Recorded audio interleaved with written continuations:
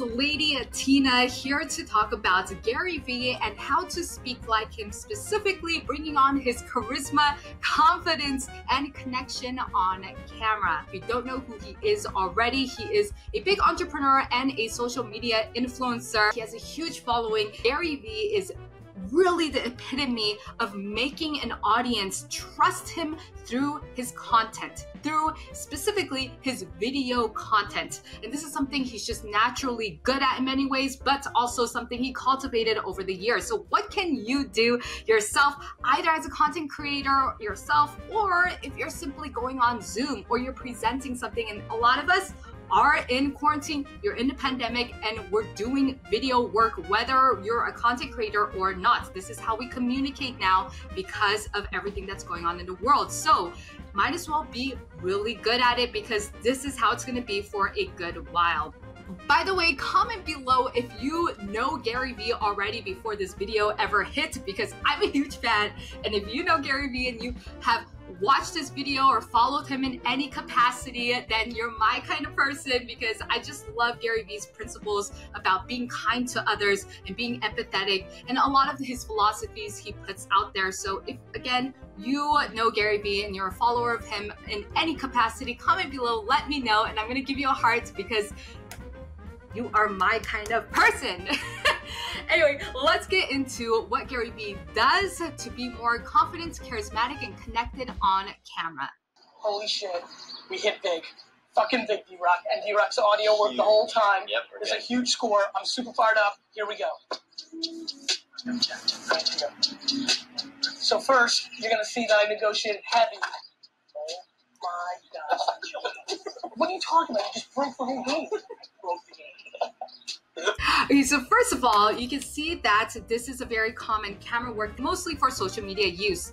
But you see he's doing selfie mode. It builds huge trust, and you might wonder, why is this shaky camera mode building a huge amount of trust? It's because it reminds a lot of us of what we only do with our friends. So something like FaceTiming your friends or your family, this is something that you do. It's not a professional camera with a lot of lights coming in.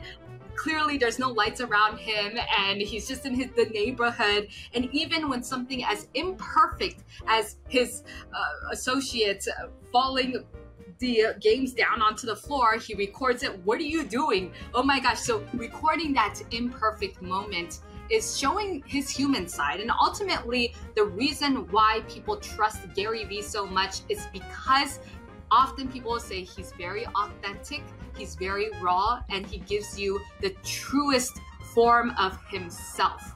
Now, whether you like that truest form or not, that's up to you. But at the very least, you can see that this is him, and you either accept it or you don't. But it's very raw. You don't see a lot of him trying to pump himself up. You see a lot of, well, this is who I am. And sometimes I'm really sweet and kind and empathetic, and sometimes I'm just a New Jersey guy and I'm just raw and I'm out there and I'm very aggressive. And you see both sides of him. And in that selfie mode, you can see that interaction. Okay, things aren't exactly working out. He's talking to the camera directly. Another thing that you can see here, and I'll play again, is that he looks into the camera. So you see it from a third person point of view, because this is the other camera that's looking into it. You also see that they show, which I love, him talking to the camera and what he posted on social media, which shows, and the reason why they also did this edit is because they want you to see Gary looking into the camera lens. So let's just say I was talking right here the whole entire time and I was looking somewhere else, or even looking down below. You lose that connection. You lose it completely. And we do this all the time in Zoom calls, etc., because we see people on our screen, and this is the biggest mistake I see people do all the time, where sure, you address the PowerPoint, even if you're on stage at a speaking event and you're the speaker on stage, you address the PowerPoint, but you're not looking at the PowerPoint the whole entire talk. because that would be boring and you're not connecting with the audience. So just as you would connect with the audience when you're on stage and you're speaking to somebody, or if you're at a nice cafe and you're meeting with somebody, you're not talking to the coffee the whole time, you're talking to the person that you're with. You're looking in their eyes. So the camera lens is the person's eyes, it's the viewer's eyes, and you always have to keep that in mind when you're talking about stuff. Of course, every now and then you're going to look away, you're going to express yourself, but you always come back to the eyes of the camera, which is the lens. And again, so if you're doing any type of content creation or presentation and you're working on camera, do not look at the screen. I see this all the time. Look at the camera lens. At least every now and then, you always have to come back to the camera lens. It's the reason why GaryVee builds that trust, because when somebody views him on social media and he's doing this selfie mode that feels like almost a FaceTime with a friend, a FaceTime with a family member, that he's just being authentic and raw and he's talking to you in person. And hey, look, here's what's happening. And he uses languages like you. Hey, check out what happened. You wouldn't believe what just happened right now. So it feels very personal. It feels very like I'm just your friend. I'm just here with you. And it's the reason why he builds trust very, very fast with his content itself.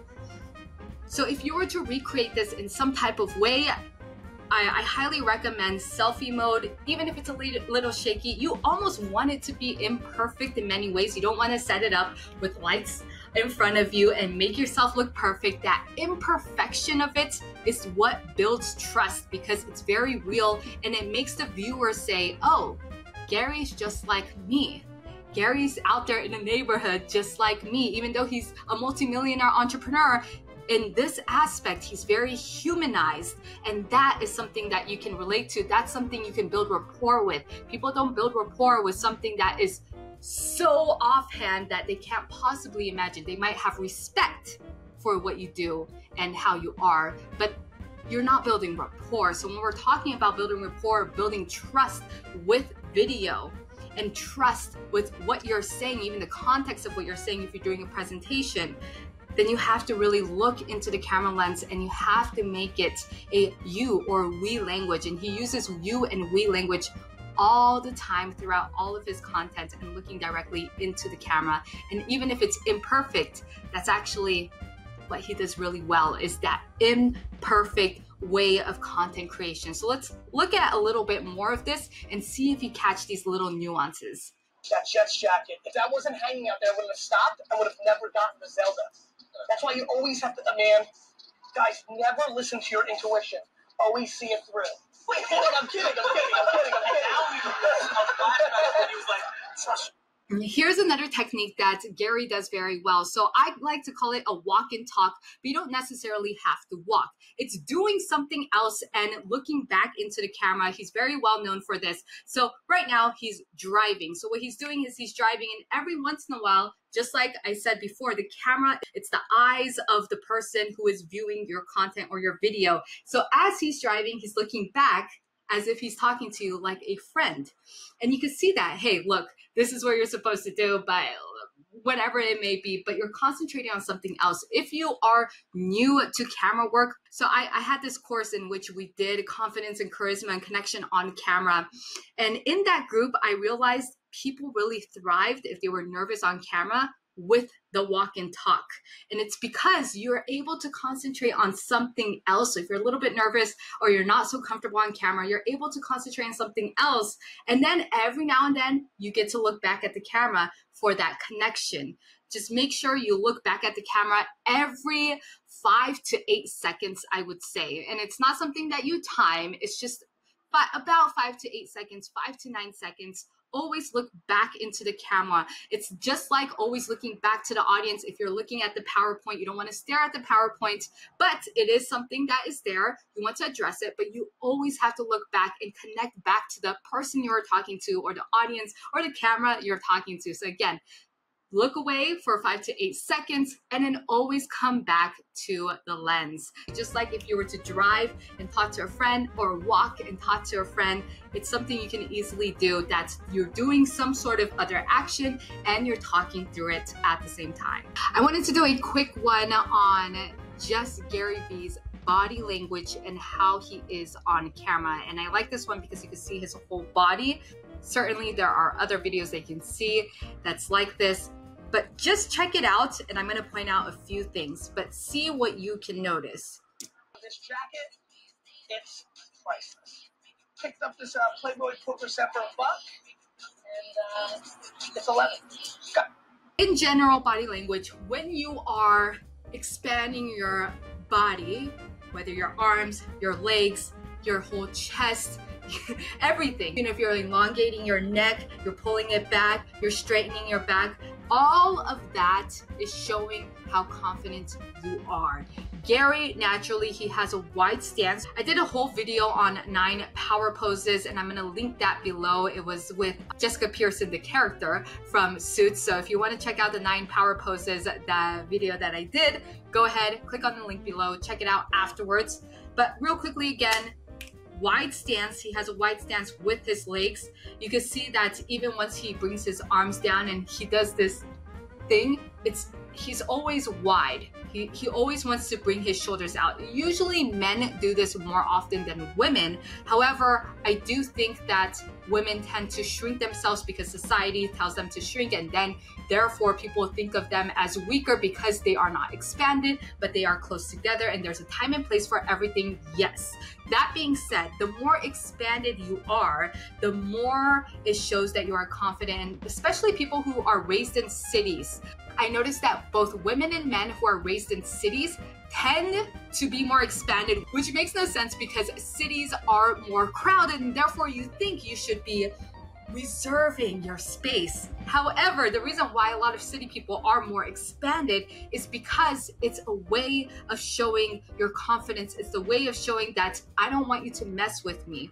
And especially if you're raised in an environment that isn't the most safe environment, you are taught, whether directly or indirectly, to expand your body language. Why is that? Because when somebody's trying to attack somebody, and I know we're going into more of an evolutionary reasoning, is when somebody's trying to attack somebody, they're going to attack somebody who seems the most vulnerable. It makes sense, right? You're not going to try to attack somebody who seems the most pumped and strong and courageous. No, you want easy prey. You want to go for somebody who seems more weak and less likely to fight back. So you go for somebody who has a body language that's a lot more reserved, that's a lot more closed off, that's a lot more unsure of themselves. So sometimes you might be a little bit more relaxed, you're in a relaxing environment, but when something seems threatening, we usually instantly either we shrink, we're the type of person who shrinks down and goes, okay, I don't want to deal with this, or you pump yourself up because you're showing that, look, I'm willing to fight in this scenario, so you better be willing to fight as well. And then sometimes people back off just because they see your body language. And that's what it is. It's about respect. It's funny, I was thinking the other day that I used to go to a lot of these high-end social events and high-end mansion parties and all of that. Gary Vee definitely has that really good strong body language, powerful body language. He always widens out. He's always expanded. He always even elongates his neck. Even when he's looking down, there's a difference between the way Gary Vee looks down, which is here, and then some people do this. And you would think that's such a subtle difference. Who cares? But you carry yourself differently. You walk that way. You walk like a person like this or a person like this, even if you're both looking down. It's the difference between no neck and a neck, because you're holding yourself up. And the more you hold yourself up in your body, the more you go out there in the world and you hold yourself up, and people look up to you because it seems like you're the type of person who can hold them up even. And that's how you show that, hey, look, come this way, come with me, without actually saying that, because it's in your body language. You're showing without telling. All right, so if any of this resonates with you, or if you'd like to learn more about it, check out my body language playlist, and also check out my leadership playlist, or check out my Speak Like series where I do these types of videos and a breakdown analysis with other people as well.